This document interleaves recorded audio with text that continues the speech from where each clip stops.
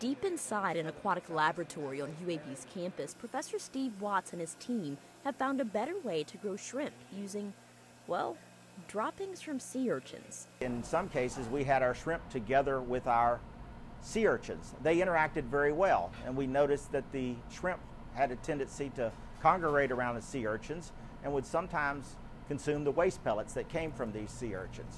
So it looked like that there might be some type of synergy there. That synergy started with these sea urchin pellets, which are full of healthy bacteria and help the shrimp grow faster and larger than they would when consuming top-of-the-line shrimp food. You do not have to use shrimp feed to grow these shrimp when you have urchins present. Worldwide, most of the shrimp that we're going to consume is grown in ponds. Not so much of it is caught in the ocean anymore.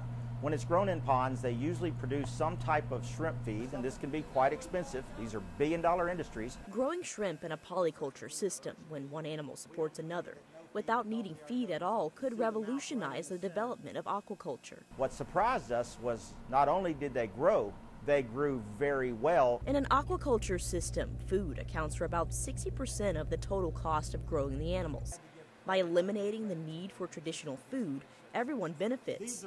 But how do they taste? To evaluate their worth to the restaurant industry, Watts' team brought the sea urchin-grown shrimp to world-renowned chef Chris Hastings at Birmingham's Hot and Hot Fish Club. We needed his sophisticated palate to look at the shrimp that we have been rearing in with the sea urchins. Obviously, a large shrimp is very notable, but a large shrimp that tastes really good is going to be far more important to us. This is kind of, for me, this is the stuff I spend my entire life searching out, is the very finest ingredients. Moments like these are the kind of the most exciting thing I do, because I know, you know what it means for me as a chef?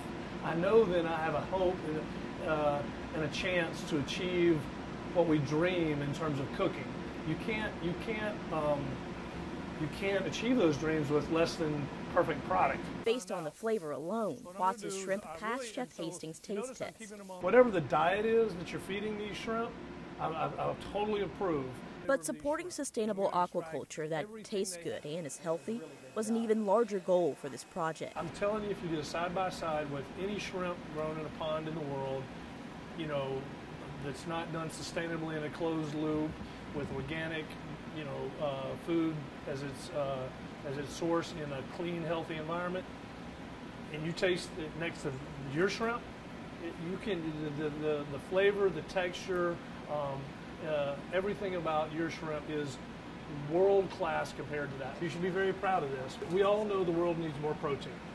The seas cannot support overfishing. As Watts' team continues to build on the success of this research, they'll look to expand to other aquatic species. With the number of individuals in this world increasing and the need for protein, aquaculture is going to be the only mechanism by which we are going to be able to enhance fish protein production. It's all we have.